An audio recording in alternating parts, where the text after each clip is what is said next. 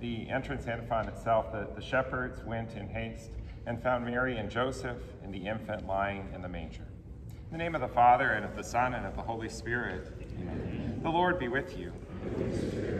Today we remember Jan Alt in this Mass, and today as we celebrate this octave between Christmas itself and then Mary, Mother of God, we honor the Holy Family. So as Jesus is born for us, we remember that he was not born, he did not enter into the world in isolation, but came through a family, claiming Mary and Joseph, being entrusted to their care. And so in this way we can honor all together Jesus, Mary, and Joseph, filled with love for one another.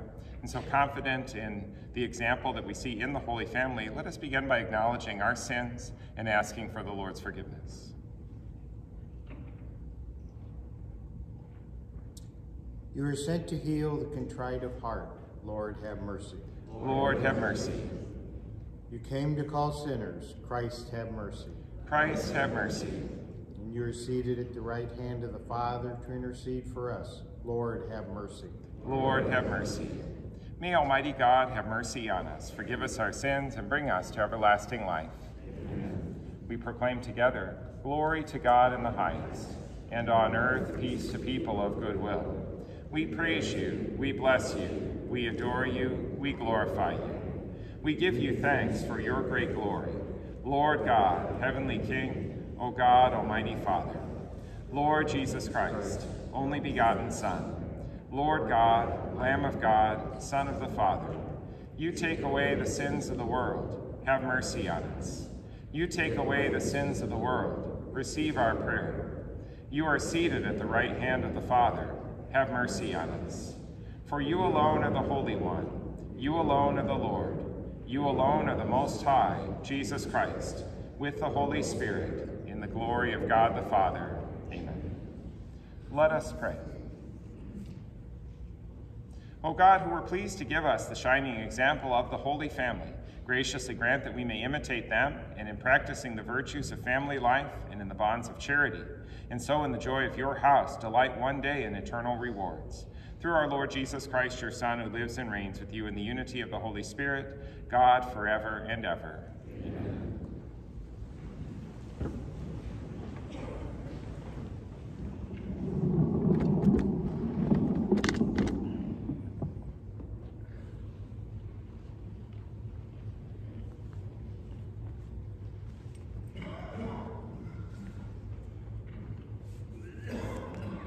A reading from the first book of Samuel. In those days, Hannah conceived, and at the end of her term bore a son, whom she called Samuel, since she had asked the Lord for him. The next time her husband, Elkanah, was going up with the rest of his household to offer the customary sacrifice to the Lord and to fulfill his vows. Hannah did not go, explaining to her husband, "Once the child is weaned, I will take him to appear before the Lord, and to remain there forever, and I will offer him a perpetual Nazirite." Once Samuel was weaned, Hannah brought him up with her, along with a 3-year-old bull, an ephah of flour, and a skin of wine, and presented him at the table of the Lord in Shiloh. After the boy's father had sacrificed the young bull, Hannah, his mother, approached Eli and said, "Pardon, my lord. As you live, my lord, I am the woman who stood near you here, praying to the Lord. I prayed for this child, and the Lord granted my request. Now I, in turn, give him to the Lord. As long as he lives, he shall be dedicated to the Lord." Hannah left Samuel there. The word of the Lord. Blessed are they who dwell in the house, O Lord. How lovely is your dwelling place, O Lord of hosts. My soul yearns and pines for the courts of the Lord. My heart and my flesh cry out for the living God.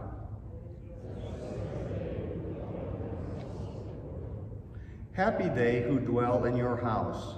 Continually they praise you. Happy the men whose strength you are. Their hearts are set upon the pilgrimage.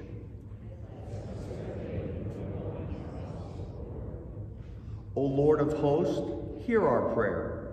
Hearken, O God of Jacob. O God, behold your shield, and look upon the face of your anointed.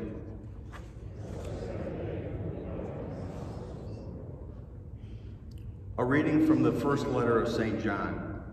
Beloved, see what love the Father has bestowed on us, that we may be called the children of God, and so we are. The reason the Lord does not know us is that we did not know him. Beloved, we are God's children now. What we shall be has not yet been revealed. We do know that when it was revealed, we shall be like him, for we shall see him as he is. Beloved, if our hearts do not condemn us, we have confidence in God and receive from him whatever we ask, because we keep his commandments and do what pleases him. And his commandment is this: we should believe in the name of his Son, Jesus Christ, and love one another just as he commanded us. Those who keep his commandments remain in him, and he in them. And the way we know that he remains in us is from the Spirit he gave us. The word of the Lord.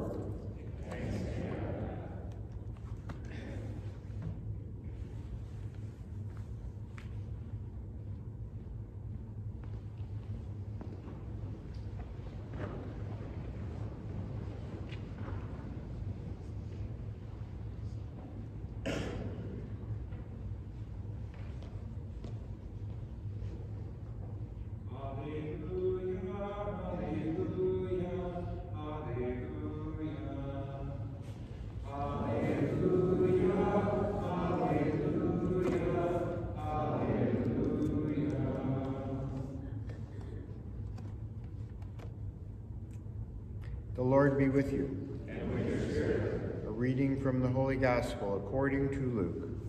Glory to you, Lord.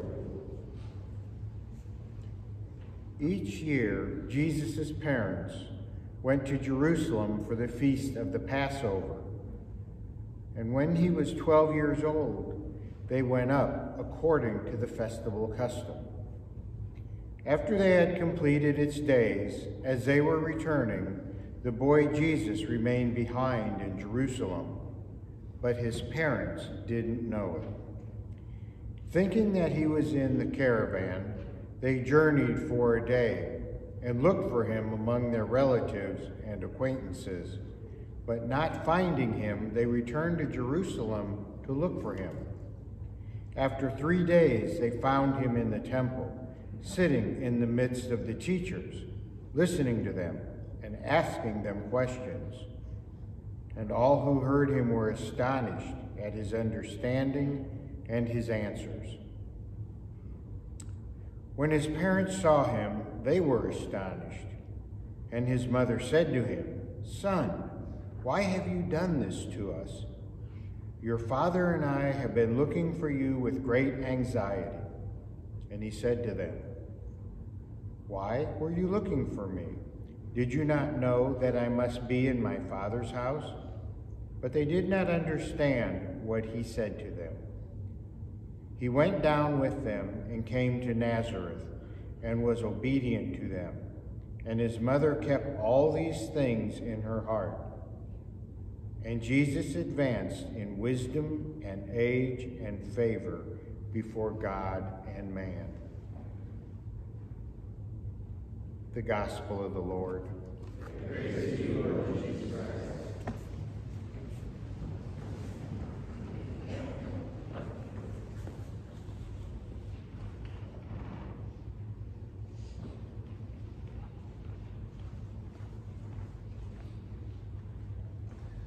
The Gospel today is that fifth joyful mystery as we hear about the finding in the temple, how Jesus remained behind and stayed in the temple while Mary and Joseph were looking for him. So for 3 days he appeared to be lost. Then they found him there, and then we get that question. He says, "Why did you do this?" This is the question that the parents, that Mary and Joseph then ask Why have you done this to us? Because we've been looking for you with great anxiety.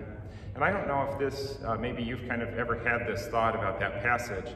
Is if we were to think about any parents today, if we think about if your children, especially your teenage children, as soon as I say teenage, right, you start to think about, teenagers think they know everything, right? So that's so you might kind of think, there does seem to be something that almost seems a little, almost disrespectful. I hesitate to even say that, but there does seem to be something that if we were to translate into a present situation, parents might be quite upset at their children if they had somehow wandered off or gotten lost, or because it caused them distress, and so parents would be upset about that.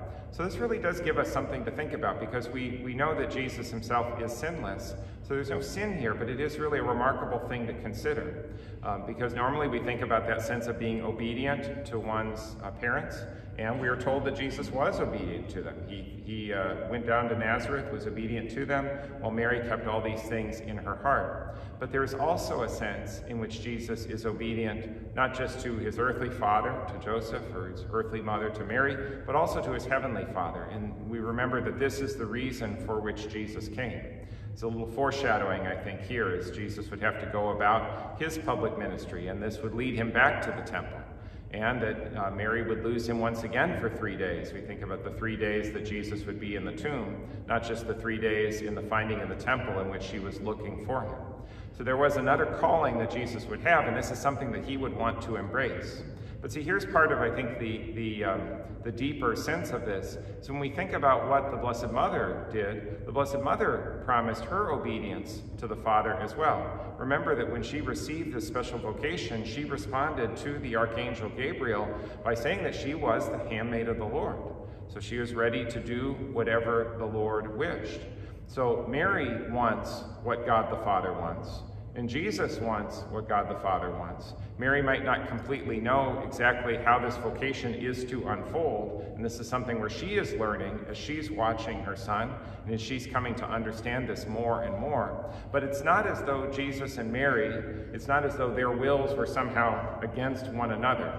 No, in many ways we can say that Jesus and Mary were united by a common desire to serve God the Father. That was the one, that's this common element. And if there's any anxiety present, it would just simply because there is the opportunity to grow in understanding. So Mary doesn't yet understand. She's growing in understanding, just as Jesus also advances in wisdom, in age, and in favor. One of the things that we know about the Blessed Mother is that she could refer back to the Old Testament, and she was immersed in aspects of the Scriptures.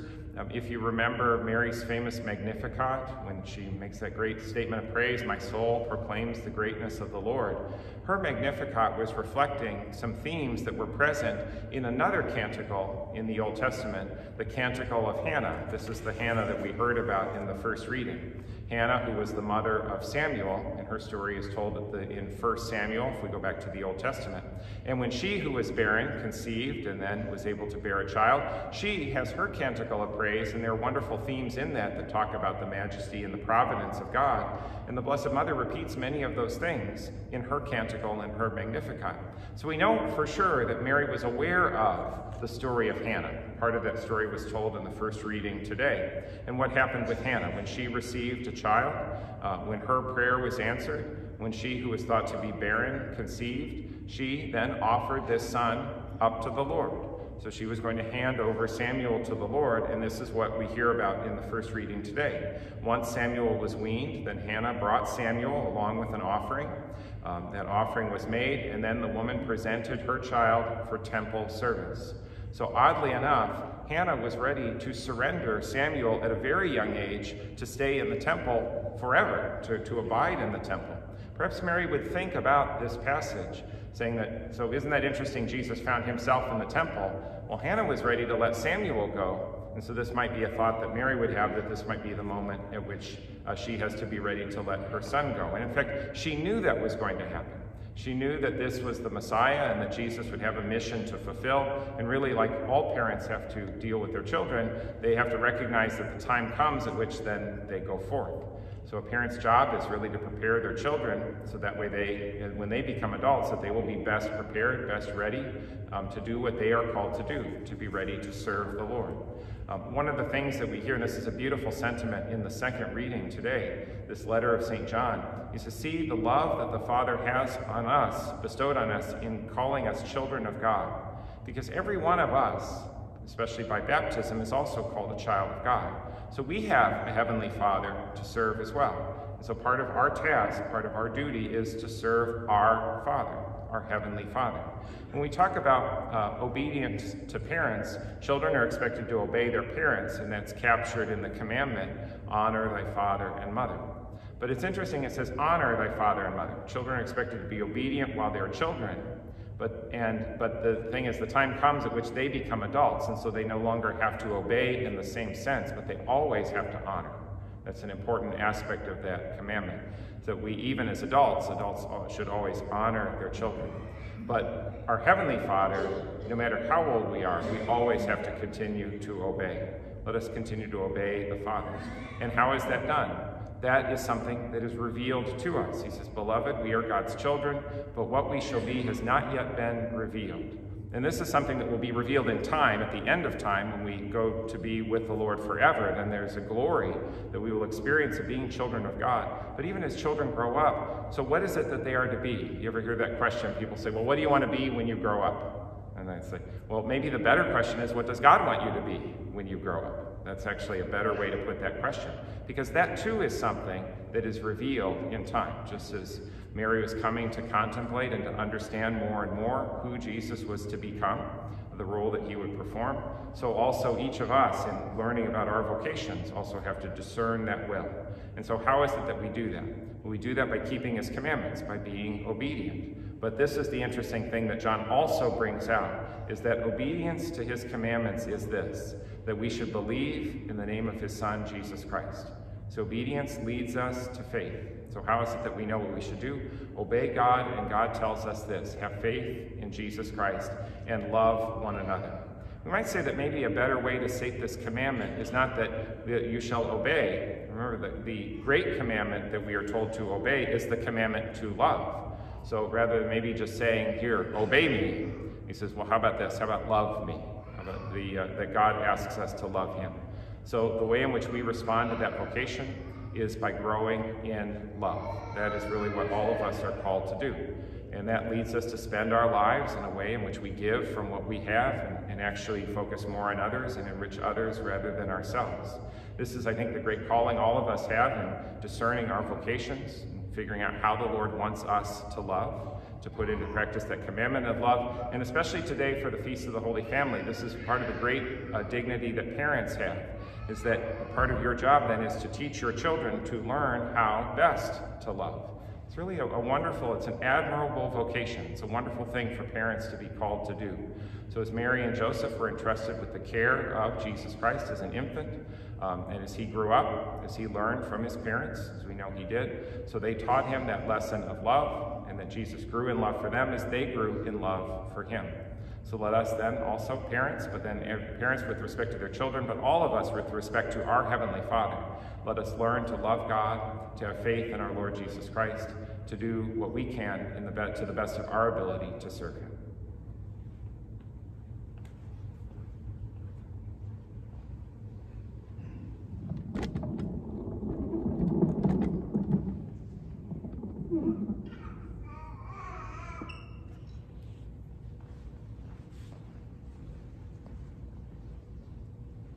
Let us stand as we profess our faith. I believe in one God, the Father Almighty, maker of heaven and earth, of all things visible and invisible. I believe in one Lord Jesus Christ, the only begotten Son of God, born of the Father before all ages, God from God, light from light, true God from true God, begotten, not made, consubstantial with the Father. Through him all things were made. For us men and for our salvation, he came down from heaven, and by the Holy Spirit was incarnate of the Virgin Mary and became man. For our sake he was crucified under Pontius Pilate. He suffered death and was buried, and rose again on the third day in accordance with the Scriptures. He ascended into heaven and is seated at the right hand of the Father. He will come again in glory to judge the living and the dead, and his kingdom will have no end. I believe in the Holy Spirit, the Lord, the giver of life, who proceeds from the Father and the Son, who with the Father and the Son is adored and glorified, who has spoken through the prophets. I believe in one holy, Catholic, and Apostolic Church. I confess one baptism for the forgiveness of sins, and I look forward to the resurrection of the dead and the life of the world to come. Amen. Let us present our prayers and petitions.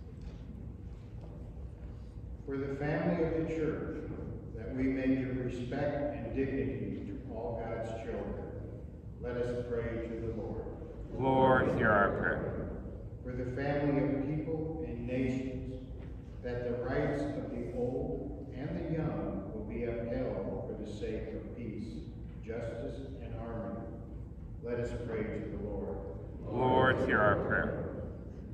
For all our families, that those separated from their family circle may find a home with God's people, let us pray to the Lord. Lord, hear our prayer.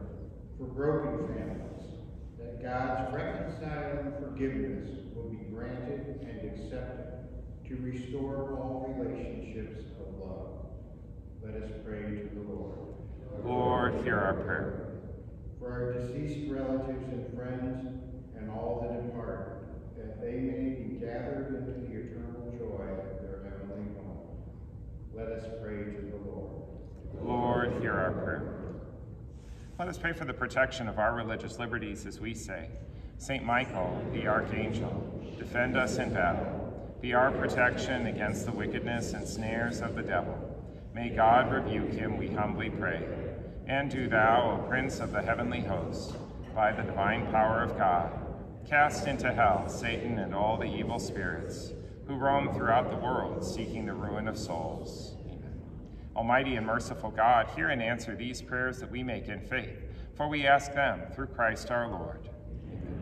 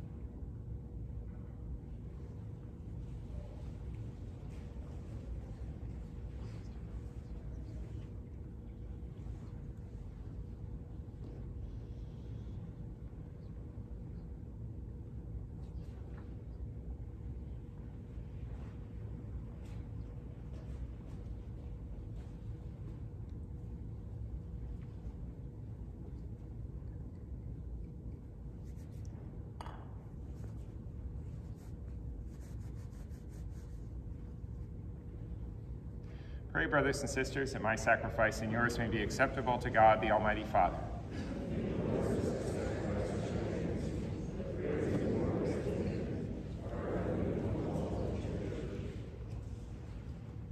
We offer you, Lord, the sacrifice of conciliation, humbly asking that through the intercession of the Virgin Mother of God and Saint Joseph, you may establish our families firmly in your grace and your peace. Through Christ our Lord. Amen. The Lord be with you. Lift up your hearts. Let us give thanks to the Lord our God. It is truly right and just, our duty and our salvation, always and everywhere to give you thanks, Lord, Holy Father, Almighty and eternal God, For in the mystery of the Word made flesh, a new light of your glory has shone upon the eyes of our mind, so that as we recognize in him God made visible, we may be caught up through him in love of things invisible. And so with angels and archangels, with thrones and dominions, and with all the hosts and powers of heaven, we sing the hymn of your glory as without end we acclaim. Holy, holy, holy, Lord God of hosts, heaven and earth are full of your glory. Hosanna in the highest. Blessed is he who comes in the name of the Lord. Hosanna in the highest.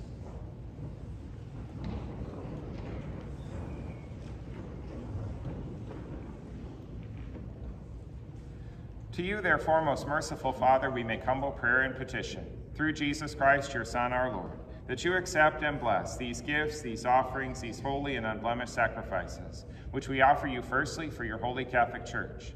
Be pleased to grant her peace, to guard, unite, and govern her throughout the whole world, together with your servant, Francis, our Pope, Daniel, our Bishop, and Louis, his Assistant Bishop, and all those who, holding to the truth, hand on the Catholic and Apostolic faith.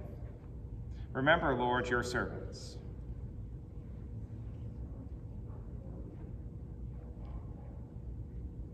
And all gathered here whose faith and devotion are known to you. For them we offer you the sacrifice of praise, or they offer it for themselves and all who are dear to them, for the redemption of their souls, in hope of health and well-being, and paying their homage to you, the eternal God, living in truth. Celebrating the most sacred day on which Blessed Mary, the Immaculate Virgin, brought forth the Savior for this world, and in communion with those whose memory we venerate, especially the glorious ever-Virgin Mary, Mother of our God and Lord Jesus Christ, and blessed Joseph, her spouse, your blessed apostles and martyrs, Peter and Paul, Andrew, and all your saints. We ask that through their merits and prayers in all things we may be defended by your protecting help. Therefore, Lord, we pray, graciously accept this oblation of our service, that of your whole family. Order our days in your peace, and command that we be delivered from eternal damnation and counted among the flock of those you have chosen. Be pleased, O God, we pray, to bless, acknowledge, and approve this offering in every respect. Make it spiritual and acceptable, so that it may become for us the body and blood of your most beloved Son, our Lord Jesus Christ. On the day before he was to suffer, he took bread in his holy and venerable hands, and with eyes raised to heaven, to you, O God, his almighty Father, giving you thanks, he said the blessing, broke the bread, and gave it to his disciples, saying, "Take this, all of you, and eat of it, for this is my body, which will be given up for you."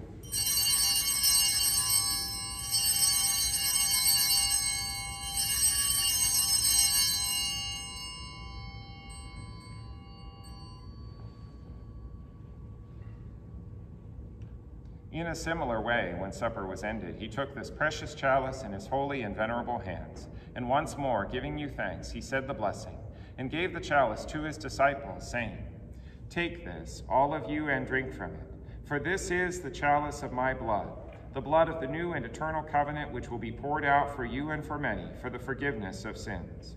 Do this in memory of me."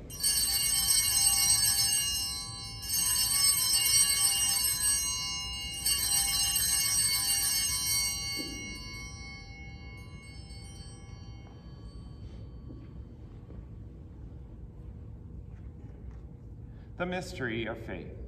We proclaim your death, O Lord, and profess your resurrection until you come again.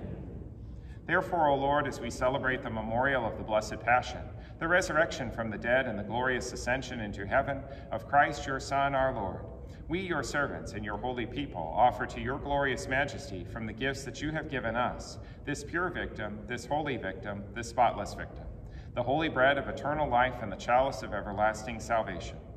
Be pleased to look upon these offerings with a serene and kindly countenance, and to accept them as once you were pleased to accept the gifts of your servant Abel the just, the sacrifice of Abraham our father in faith, and the offering of your high priest Melchizedek, a holy sacrifice, a spotless victim.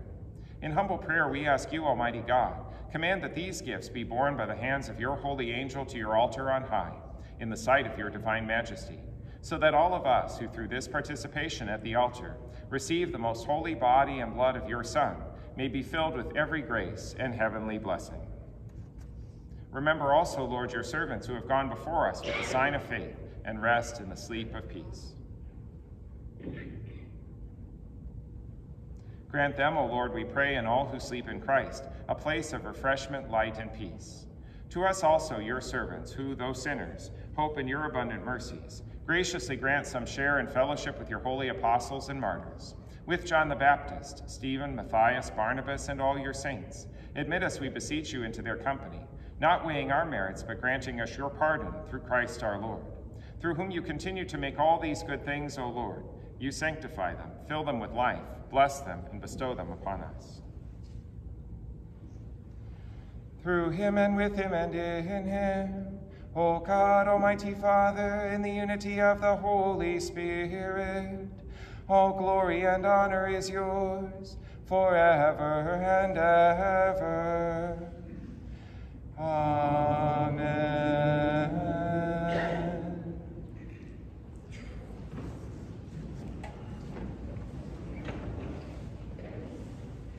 At the Savior's command and formed by divine teaching, we dare to say, Our Father, who art in heaven, hallowed be thy name. Thy kingdom come, thy will be done, on earth as it is in heaven. Give us this day our daily bread, and forgive us our trespasses, as we forgive those who trespass against us. And lead us not into temptation, but deliver us from evil.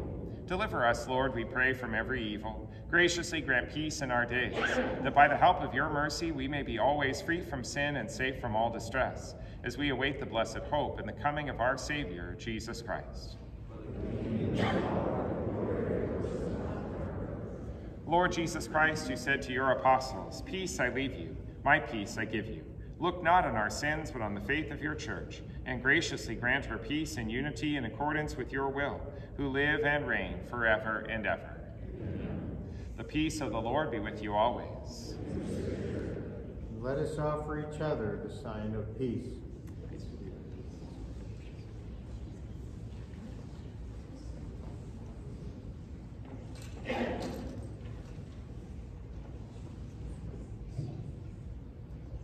Lamb of God,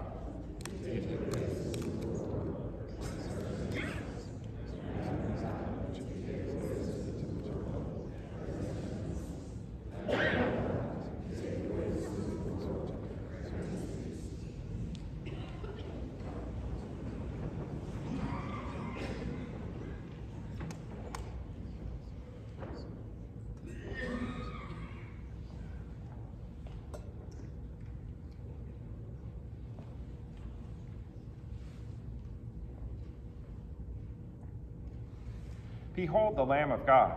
Behold him who takes away the sins of the world. Blessed are those called to the supper of the Lamb.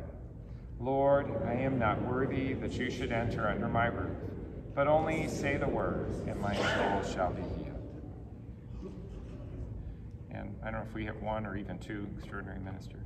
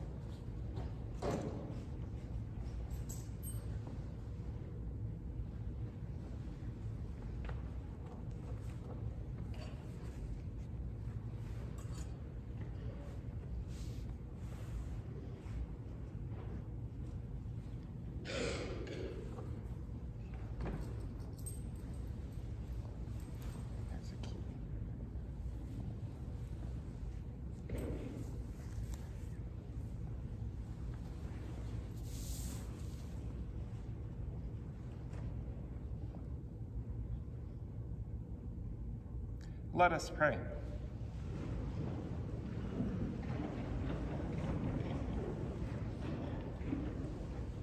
Bring those you refresh with this heavenly sacrament, most merciful Father, to imitate constantly the example of the Holy Family, so that after the trials of this world we may share their company forever. Through Christ our Lord. Amen. Just a few announcements. So we continue to wish everyone a very Merry Christmas. So thank you for being here as we honor not just our Lord, born for us, but also the Blessed Mother and St. Joseph. So may they watch over all of your lives as well this day. And calling upon the intercession of the Blessed Mother, let us pray. Hail Mary, full of grace, the Lord is with thee. Blessed art thou among women, and blessed is the fruit of thy womb, Jesus. Holy Mary, Mother of God, pray for us sinners, now and at the hour of our death. Amen. We do thank you for your support of St. Thomas Parish and School through the contributions left in the purple baskets. So thank you for that generosity that continues to sustain us. And let us also pray for those who are not able to be with us, for those taking communion to the homebound. Almighty God, bless those who carry the body of Christ to our absent brothers and sisters. May this sacrament and our union of prayer be a source of strength for them. Through Christ our Lord. Amen.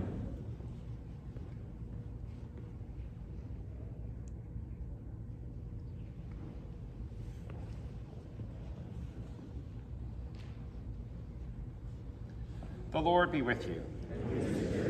May Almighty God bless you, the Father, and the Son, and the Holy Spirit. Amen. And go forth, the Mass is ended. Thanks be to God.